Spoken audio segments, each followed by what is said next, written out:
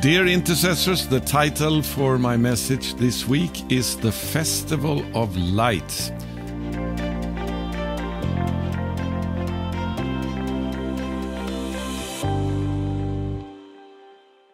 I hope you will find this exciting. And I will begin as a background to read from the book of Revelation, chapter 22 and verse 12 and 13. Behold, I am coming soon, bringing my recompense with me to repay each one for what he has done. I am the Alpha and the Omega, the first and the last, the beginning and the end. So here we see that Yeshua Jesus is specifically connected with the beginning and the end. The truth is that just as the church began, as we can read it in the book of Acts, and there was such a breakthrough of the gospel that happened in the first century, we saw we can read about the glory of God that was among the early believers. That was the beginning when Jesus was manifest in the church in such a powerful way. But he is not only the beginning, he is also the end. And we can be sure that as the church, the assembly of the followers of Messiah, as it began, it will also end. He is the beginning and he is the end. And we can see that when we read in the book of Acts, it all began in Jerusalem.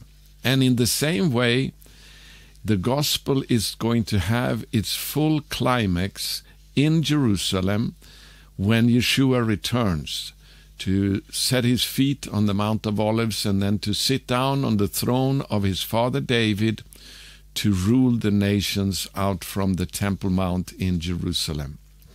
So that is when the gospel has gone first a full circle around the world, and there will be the same manifestation of the glory of God in the end, we are convinced, as it was in the beginning.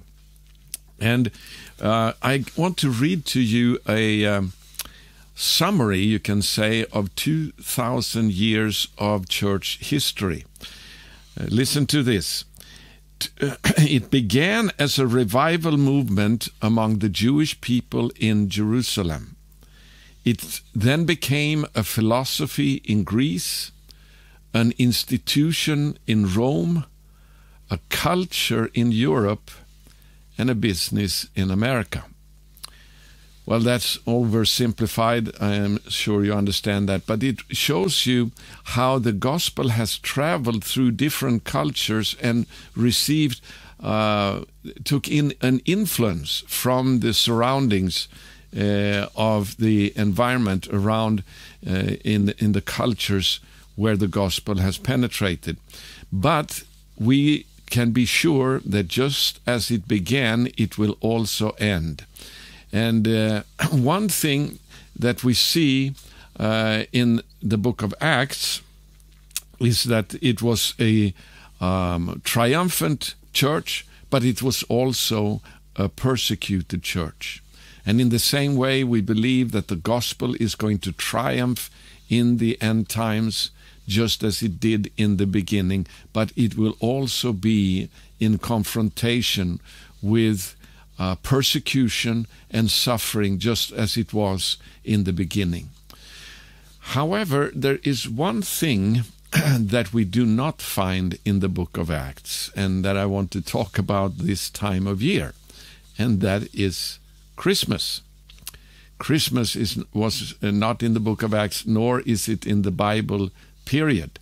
The celebration of the birth of Messiah on December 25 is something that happened much later in church history. In fact, I want to read a quote from a web page that is called it's called actually the Bible Question rededication.com.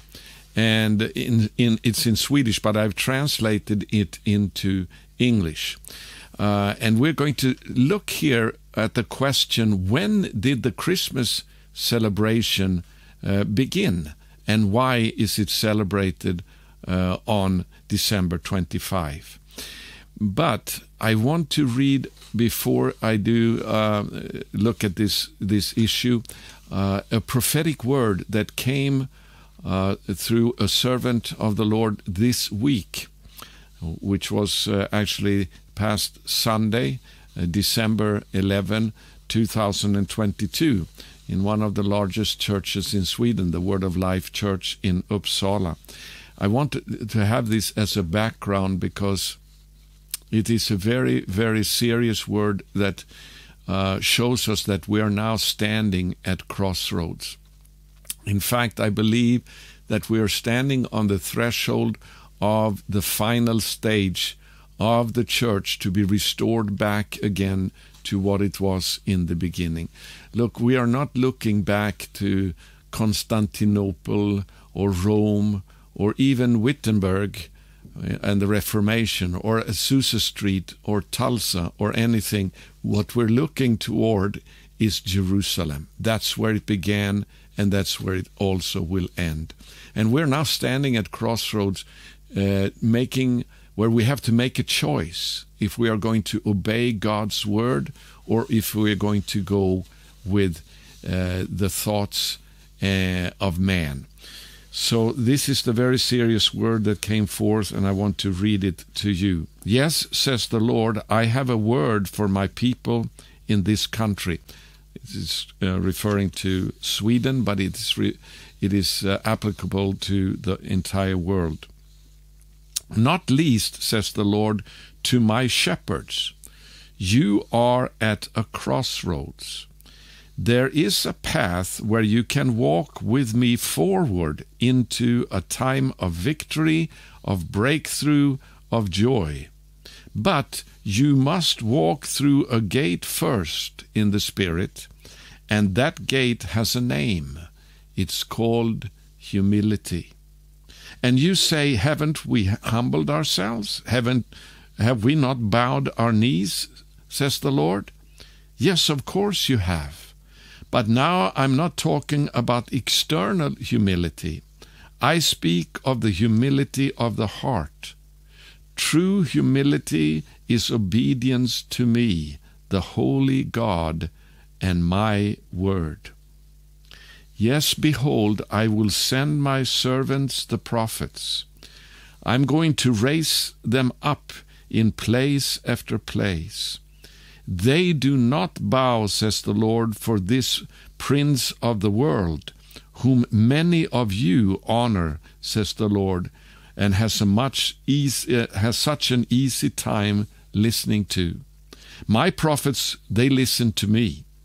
They fear nothing except me. They will speak my words. Yes, they will not be well received everywhere. No, says the Lord, they will be accused of dividing congregations. They will be accused of disturbing peace. But that's not genuine peace. Yes, says the Lord, they will even be hated by some, because they will reveal works of darkness. But, says the Lord, my spirit will rest upon them, and I will protect them. And let me comment here. This is something that we need to take responsibility for in prayer, to pray for these prophetic voices to arise, to speak the word of God faithfully, calling the church back to repentance. And this word about the gate called humility, this is in line with the prayer movement Nordic 7:14, based on 2 Chronicles 7:14, which begins with the very word humility. If my people which are called by my name will humble themselves. That's the gate into what is ahead for God's people. Humility before the Lord and His word. So let's continue with this prophetic word. So now I speak to you. not least to you shepherds, says the Lord. I give you a choice to bow before me, because I love you and I want my people to be led forward. But if you do not bow, says the Lord, places will stand deserted. Yes, not just deserted, but become places influenced by evil spirits. People will walk past these places and say, how could this happen? How was that possible? Well, says the Lord, because they did not bow before me. Yes, says the Lord, if you do not bow, you shepherds who do not bow now, who do not listen to me, I will take the shepherd's staff away from you in humiliation. I will put the shepherd's staff with those who humble themselves before me, who are worthy to lead my people forward, says the Lord. So listen to my words, for they will come to pass, says the Lord. How we need to intercede for the shepherds to make the true choice in this hour, so that they can lead God's people forward into the destiny that God has for us, to be restored back to our origins, to our roots that began in Jerusalem and that will also have its climax and its fulfillment ultimately in Jerusalem with the coming of the Messiah. So we're living on a threshold now to a new era that will make such a difference between life and death, between glory and apostasy. We have spoken about this many times in previous messages. So now we will come to the question of Christmas. And this might be not so easy for some of you to receive. And I appeal to you to humbly test this before the Lord. Go to Him and just ask Him if this is truly from Him or not. As I said, a Christmas celebration on December 25 is not something that we find in the Bible. So, where did it begin and when? Here's the answer to that question here from this very well-known website. During the first 300 years of the history of the Christian Church, no one celebrated the birth of Yeshua Jesus whatsoever. The reason was primarily threefold. Firstly, the date for the birth of Yeshua is not given anywhere in the Bible. Secondly, in the Bible only wicked people celebrated their birthdays. And thirdly, in the pagan Roman Empire, which was occupying Israel at the time of the beginning of the church, there was a common tradition to celebrate the birthdays of the pagan gods. So those three reasons is why there were no celebration for at least 300 years in the church of the birth of Jesus. At the time of the birth of Jesus, the Roman Empire included almost all of Europe and the Middle East. In Rome, the great god was called Saturn. In the middle of the winter, there was a long celebration held in his honor, and this feast was called Saturnalia and lasted from December 17 to 24. It was a feast when one ate and drank, gathered friends together, and gave gifts to one another. December 25th was the last and greatest day of Saturnalia. During the first 300 years of the Roman Empire, sun worship had begun to spread from the east, from Syria and Persia, and reached large parts of the empire. Already in ancient Babylon, people had worshipped the sun. One of the highest deities among the Babylonians was the sun god Shamash. The most important day in the solar religion was the day when the sun was, quote, born again, end quote, and rose in the heavens after it had been sinking closer to the horizon, and the days had become shorter and shorter in the fall and early winter. When the winter solstice occurred on December 25, it was celebrated with a great feast. Eastern philosophers and mystics preached about the divine nature of the sun, and immigrants from the East brought their faith to the West. This resulted in the solar religion getting ever more followers in the Roman Empire. Then it happened that a Roman emperor won a great military victory after praying to the sun god for victory. As a thank you, he elevated the invisible sun, Sol Invictus, above all the other gods of Rome. In the year 273 Common Era, he had a magnificent temple built for the sun. This temple was dedicated on the birthday of the sun, December 25. Barely 50 years later, the Roman Emperor Constantine became an adherent of the Christian doctrine. He was a former sun worshipper, and the new religion presented a problem. What should he do with the annual feast for the sun? To begin with, the church tried to have him ban the sun religion and its December festival, but he refused. If he banned the popular feast, conflicts could arise between the followers of different religions. Finally, a compromise was made. December 25 was the winter solstice, the day when the sun was born again. Why not transfer the worship of the masses from the sun god to the Sun of Righteousness, the light of the world, Christ? It was easy to illustrate the symbolic connection. If one Christianized the festival of the sun god by instead celebrating the birth of Jesus on that day, perhaps conflict could be avoided. In addition, many people would automatically join the new religion, just changing God for the worship.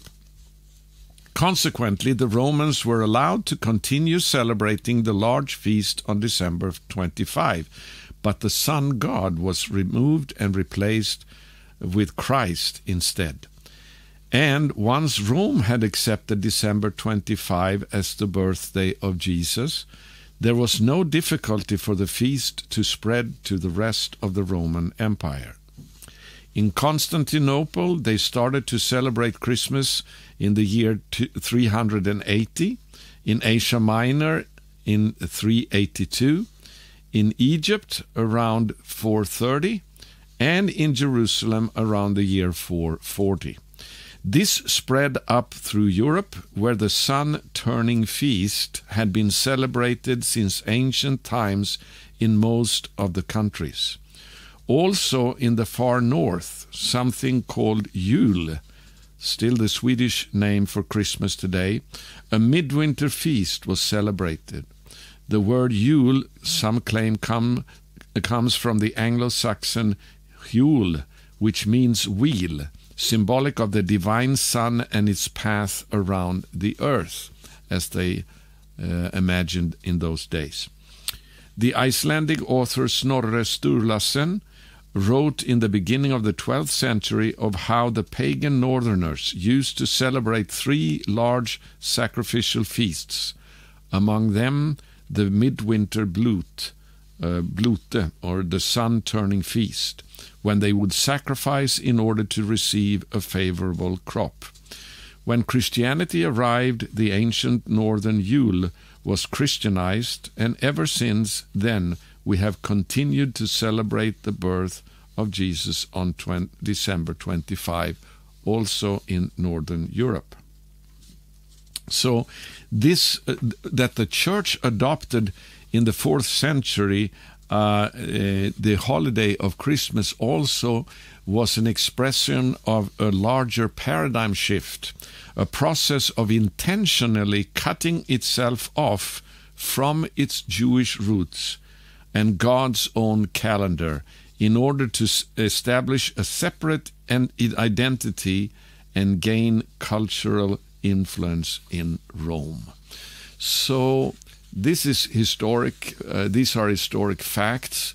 There is no doubt that this is the true origins of Christmas, but that it is a pagan festival that has been Christianized. Let's look at what the Word of God has to say about this. In Deuteronomy chapter 12, we're going to read the final verses there.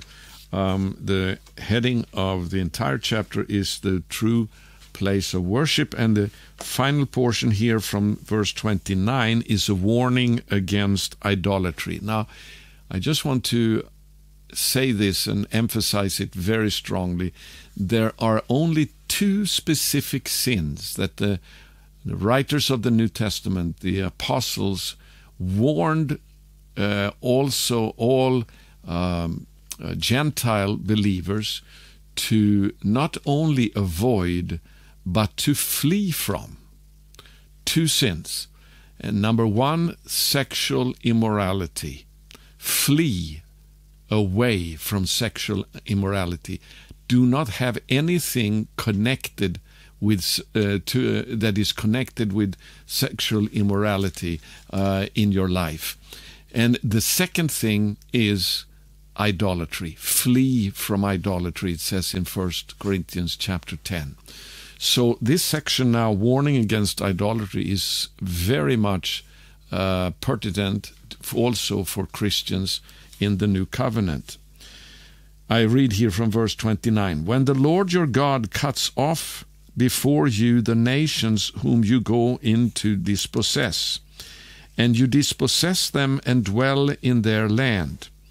Verse 30, take care that you be not ensnared to follow them after they have been destroyed before you, and that you do not inquire about their gods, saying, how did these nations serve their gods? That I also may do the same. You shall not worship the Lord your God in that way. In other words, in the way that the pagans worship idols. Abominable thing, let's read again here. You shall not worship the Lord your God in that way. For every abominable thing that the Lord hates, they have done for their gods. For they even burn their gods and their daughters in the fire to their gods. Everything that I commanded you, you shall be careful to do. You shall not add to it or take away from it. So here we are warned to not celebrate or worship God, the true God, the creator of heaven and earth, the God and Father of our Lord Yeshua the Messiah, Jesus Christ, should not be worshipped in the way that the pagans worship their idols. And yet, when it comes to Christmas, almost all the customs associated with Christmas have their pagan origins.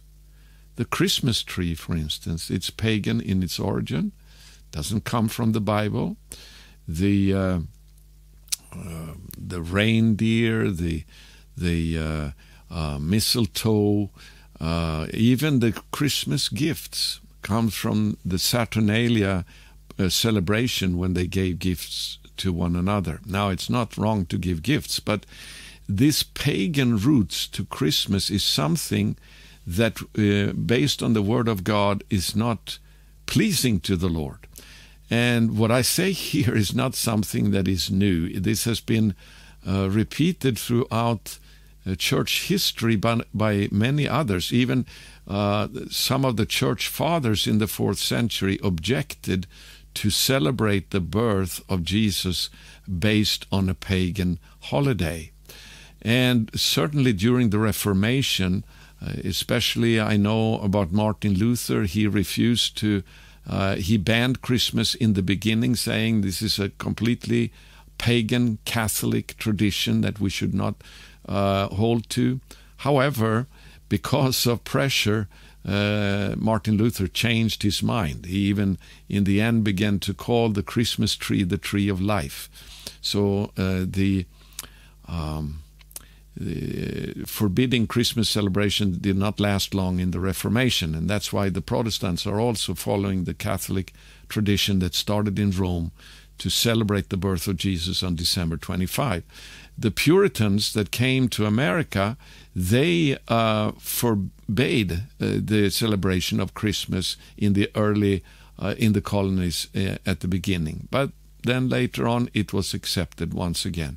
Because, and I want to give you another example as well, the famous Bible teacher Watchman in China, he was adamantly against Christmas celebrations.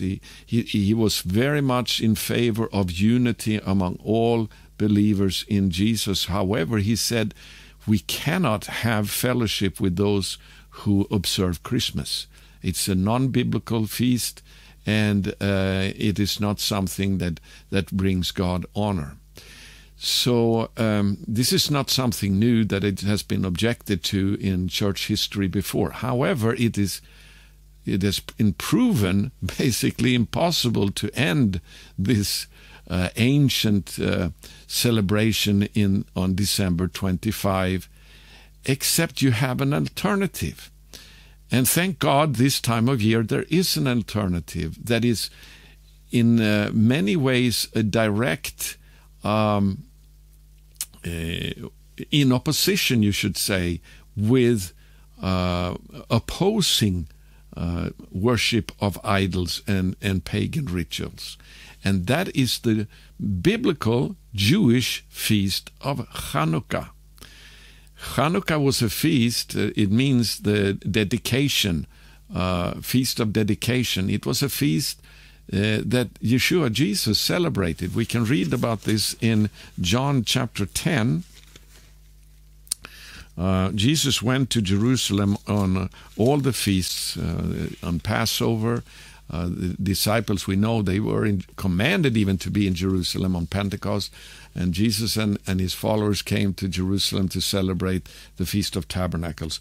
We know that. But also, many people are not so, or Christians do not know that Yeshua, Jesus, also came to celebrate Hanukkah all the way from Galilee to Jerusalem in the middle of the winter. We read in John chapter 10, verse 22, "At that time the feast of dedication, Hanukkah, took place at Jerusalem. It was winter, and Jesus was walking in the temple in the colonnade of Solomon." So we know that Jesus, he did celebrate this feast when the temple was rededicated, or in honor of the rededication of the temple back to God after it had been desecrated by the forces of the evil emperor Antiochus Epiphanes. And this is something that was prophesied by the prophet Daniel, that it would happen, and it is something that is also referred to in the great eschatological speech of Yeshua Jesus in Matthew 24, when he quotes this passage from Daniel about the desecration of the temple. So let's read first the passage from Daniel in chapter 11, verse 31 and 32, which is the prophecy about what happened during Hanukkah. It says, I'm jumping right into the story here about in the prophecy about Antiochus Epiphanes, who, by the way, is the main prototype of the end-time Antichrist. Both Yeshua, Jesus, referred to this passage talking about the Antichrist, and Paul as well in 2 Thessalonians chapter 2. Let's read here. "Forces from him," Antiochus Epiphanes, that is, "shall appear and profane the temple and fortress, and shall take away the regular burnt offering, and they shall set up the abomination that makes desolate." This is what Jesus is referring to in Matthew 24, when it says in verse 15, I want to read that here. Matthew 24:15. So when you see, this is talking about the signs about the coming or the return of Jesus. So when you see the abomination of desolation spoken of by the prophet Daniel, standing in the holy place, let the reader understand. Then let those who are in Judea flee to the mountains, and so on. So, in other words, what happened during Hanukkah is a prophecy of something that is going to happen in the end times. And what was it that happened? Well, this Greek Syrian emperor Antiochus Epiphanes, he hated God, he hated the worship of God, he hated the word of God, and he wanted to have everyone in his domain to be Hellenized, to worship the gods of the Greeks. And so he forbade the Jewish people to worship God in the temple. He forbade them to keep the Sabbath, to keep the dietary laws, even to study the Word of God. They were not allowed to do that. And he began to force them to sacrifice to idols instead. If he had succeeded, and now this is very, very important to notice, if he had succeeded, or rather if the rebellion against him had not succeeded, Jesus could not have been born as the Son of God, because his parents would have been pagans. They would not have been true worshippers of God. They would not have been carrying him into the temple to dedicate him to God and to do unto him what the law prescribes. The word of God could not have been fulfilled. He came at the right time, Paul says in Galatians 4, born of a woman, born under the law. In other words, coming in obedience to the law. That would have been impossible, and that was if Antiochus Epiphanes had had his way. But thank God, God gave the victory through some people who stayed faithful to the word of God. And that's what it says in the next verse. Verse 32, or the end of verse 31 once again, and they shall set up the abomination that makes desolate. He, that is the Antichrist ultimately, but here is also talking about Antiochus Epiphanes, he shall seduce with flattery those who violate the covenant. In other words, here we see a picture of the great apostasy, the falling away that is going to take place because the Antichrist is going to deceive so many, seduce them into violating the word of God. But, here it comes, the people who know their God shall stand firm and take actions. In the King James it says they shall do exploits. And that's what the people who had faith in God and stayed faithful to him during this Antichrist in figure takeover of the land of Israel and the land of Judah. And in those days, there was a people, a faithful remnant that withstood that apostasy and that eventually got the victory over these evil forces. And they could come back to Jerusalem, return to Jerusalem and to the temple and rededicate it unto God. And it is this victory that is celebrated until this very day among the Jewish people, the return to establish the true worship of God. And that is the battle that we are faced with in the end times. And that's why this feast of dedication, Hanukkah, is so prophetic for the end times. And it has so much of encouragement, guidance, and inspiration for us to oppose, to flee away from idolatry and stay true to the Word of God. And I want to read what the song that is sung during Hanukkah today among the Jewish people. when they light the Hanukkah candles, it's a special candle holder that's called the Chanukiah. It has actually 9 candles. It's not the 7 armed menorah that was in the temple, but it is a different kind of menorah, you can say, or a candle holder, which with 9 lights. It has one in the middle called the servant, which is lit first, and then that is the light that lights all the other candles. And it's a picture of the Messiah as the light of the world, who is giving light unto us to become lights of the world. There's so much prophetic revelation there. And when the Jewish people they light these candles, they sing also a song during Hanukkah, and I give the English translation here. O mighty stronghold of my salvation, to praise you is a delight.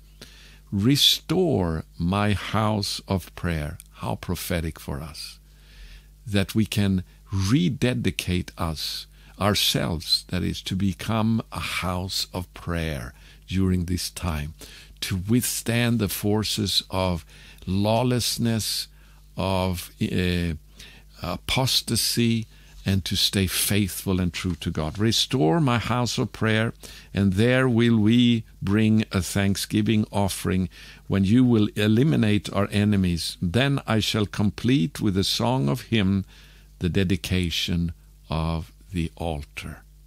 Well, we have a ministry of dedication that is described by Paul in Romans chapter 12, that is so fitting for this time of year. Romans chapter 12, verse 1 and 2. I appeal to you, therefore, brothers, by the mercies of God, to present your bodies as a living sacrifice, holy and acceptable to God, which is your spiritual worship. So we are to lay down our lives on the altar before God, to rededicate our lives to Him, and so that we can become a house of prayer. Let me say, I'm going to read verse 2 here in a moment as well, that what happened to me and my wife and my family when God called us to prayer in 1977. The first thing we did was actually 2 things. Number 1, we decided to throw out the television set from our home, because we realized that it's going to steal time from prayer to God. It is going to make it very difficult for us to be faithful in prayer. And the second thing was we decided to stop celebrating Christmas. Why? Because Christmas is a time when you become so very busy with material things, and it's so much of fleshly indulgence, you can say, with all of the foods, that until most people actually get sick from all the food. So we decided instead, for several years, we spent the Christmas season in fasting and prayer, because we realized that it was a time of year when most Christians were not praying. They were busy with other things.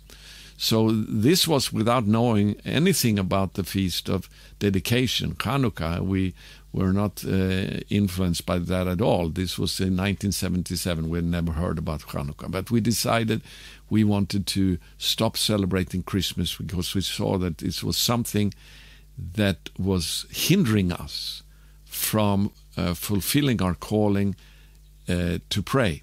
Now, I want to say to you that it's possible to honor God if you have a pure heart of wanting to thank Him during Christmas for giving us the Savior, for sending Him, and so on. And to a certain extent, God can honor that. But if you do want to keep that up, I really appeal to you to remove as much of the pagan customs from the celebration as possible, and to focus completely on worship to God and in thanksgiving for giving us His Son. But I believe that there is a more honorable to God way of celebrating the coming of the Messiah when He was born. And we can see a pattern of this in the Hanukkah. But most of all, it is a pattern for us for the end times and the battle against apostasy. That is what the main lesson of Hanukkah is, to rededicate our lives to be pure before Him and to become a house of prayer. And it says in verse 2 here in Romans 12, which is so fitting, "Do not be conformed to this world, but be transformed by the renewal of your mind, that by testing you may discern what is the will of God, what is good and acceptable and perfect." And let me repeat, it's going to end in the same way as it began. There were no Christmas celebrations in the early church, never in the book of Acts. You don't find that in the entire Bible. It is man-made traditions, actually, that has its root in paganism. And so I want to just give some points here that you can think about when you test this message, to see if this is something that maybe God would speak to you about. And I do want to put in something here of a detail that I think is important. Do it in a way that is in unity with your family, or otherwise it can become very problematic. I don't think it's worth it to become a division in the family over this thing. But if you can, together as a family, begin to adopt more biblical traditions during this time of year, I do encourage you to do that. Here are one of the or 5 things to think about when it comes to Christmas. First of all, that many unbelievers, especially in the Nordic countries, it might be different in America, but most people, they are aware of the pagan origins of Christmas and how it is actually Christians who have stolen a pagan holiday from the beginning. So this talk about putting Jesus back into Christmas is kind of, it gives a bad testimony. We should leave that celebration to those who do not believe in God, if they want to follow pagan traditions. But if we want to worship God in a biblical and God-honoring way, we should stay away from pagan traditions. So it gives us it gives an impression that we have a religion that is not truly original and sincere when we celebrate Christmas, which is from the beginning a pagan holiday.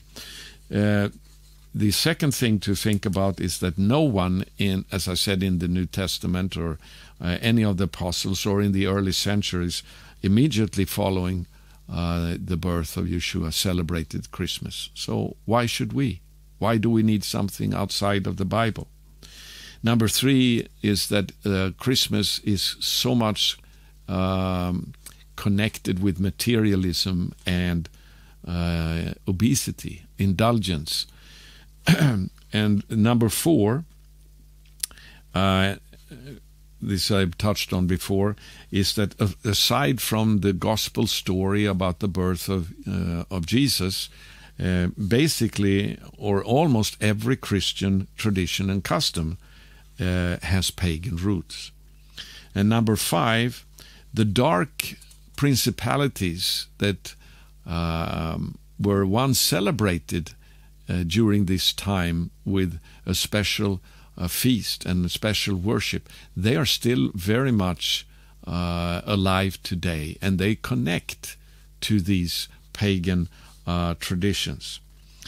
And the final thing here is that why is it that so many Christians do not think it's strange why many people who are even opposed to the gospel or do not believe in God at all are so eager to celebrate Christmas?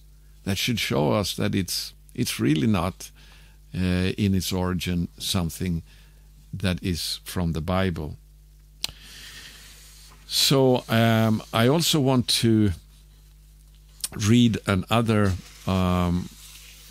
poem here, or actually it is a prayer of thanksgiving among the Jewish people in connection with all the meals during Hanukkah, because it explains why this feast is celebrated.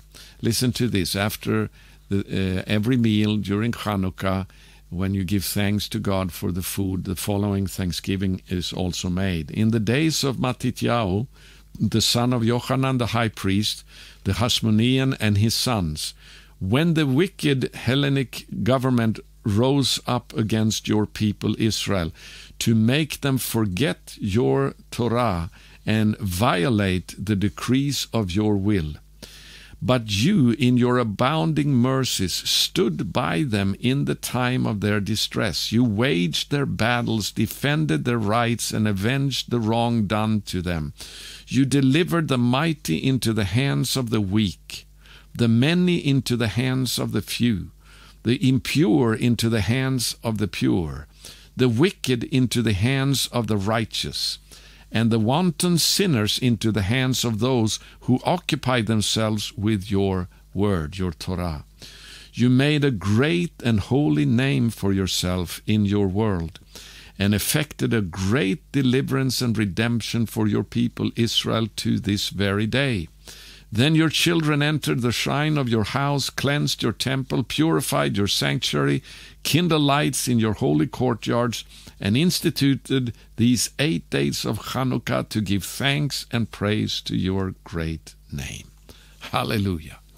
So why should Christians celebrate Hanukkah? Let me give you 5 reasons. The first one is that the miracles of the Hanukkah, the rededication of the temple, made it possible for the Son of God to be born into the world. I already mentioned that.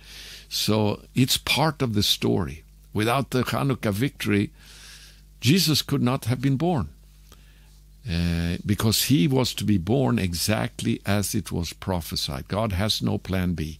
It has to be exactly as it was spoken of him. And number 2, Hanukkah is the story of victory over apostasy and lawlessness that will be repeated in the last days, in the end times. That's why it is such a pertinent feast also for us to be strengthened and inspired to wage this battle against apostasy and idolatry. I want to quote the final words of the Apostle John in his first epistle when he says, "Children, stay away, beware of the idols." Reason number 3 why Hanukkah should be celebrated among Christians. We are the temple of the Lord and need to dedicate our lives to be ready for the second coming of Messiah. This is a time of year of rededication of our lives to God in a special way. Number 4, we can celebrate that the Word became flesh during this time because there are many reasons to believe that Yeshua the Messiah was born during the feasts in the fall, which means that probably the new temple was dedicated inside of the womb of Miriam, during Hanukkah. And I want us to read from John, the Gospel of John, and we see here about the light of the world that was coming, and that light sort of came as the seed supernaturally into the womb of Miriam during this time of year.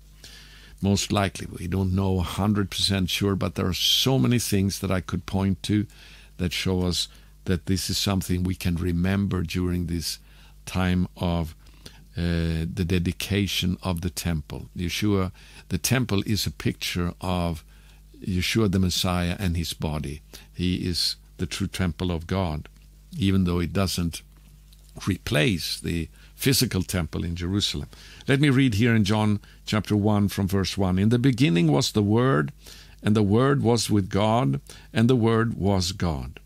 He was in the beginning with God. All things were made through him, and without him was not anything made that was made.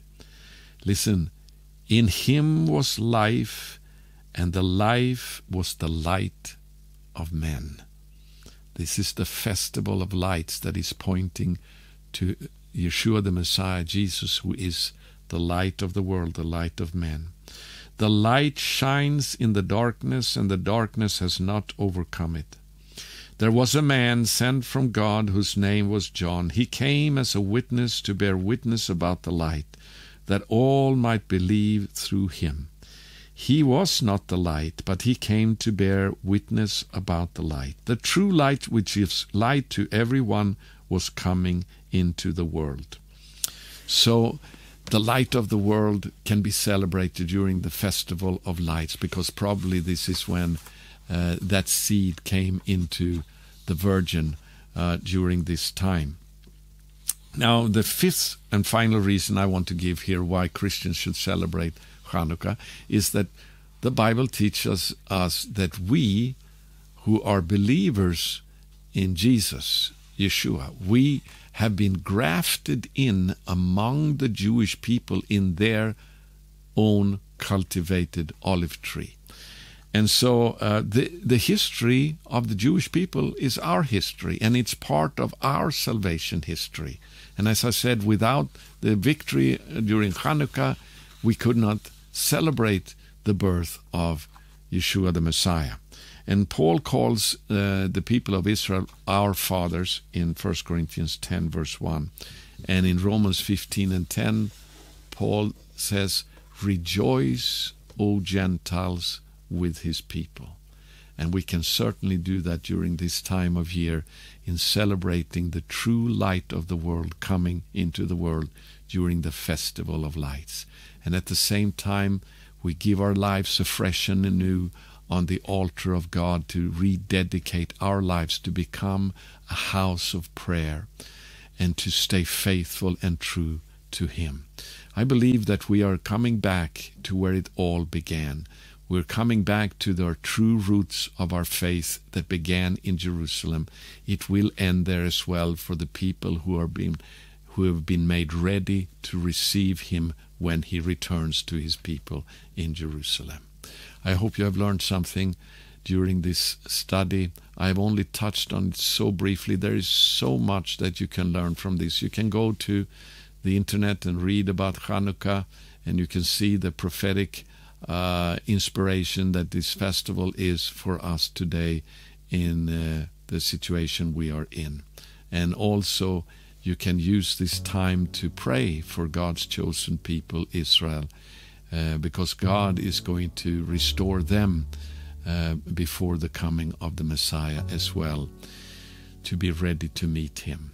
Hallelujah. Let's give thanks unto God. Father, we thank you for the word of God. We thank you that it is a light unto our path, and that the word is the light, and the word that became flesh is the light of the world that we can celebrate during the Festival of Lights.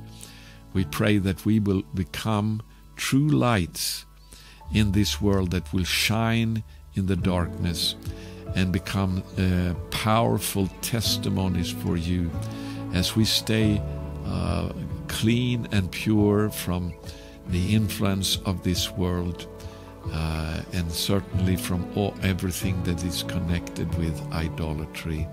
Restore us, O God, to become a pure and holy temple to you, and that we can also become a house of prayer together, corporately, but also individually, as our bodies are the temples of the Lord. I pray that you will bless each and every one and draw each and every one who has listened to this message even closer to you and to your word in these dark days. Thank you that you have called us to become light that shines in the darkness. In Yeshua's Jesus' name we pray. Amen. God bless you, and thank you for listening. Give everything to God. Rededicate your life once again to Him during this time, and commit to become a house of prayer. God bless you.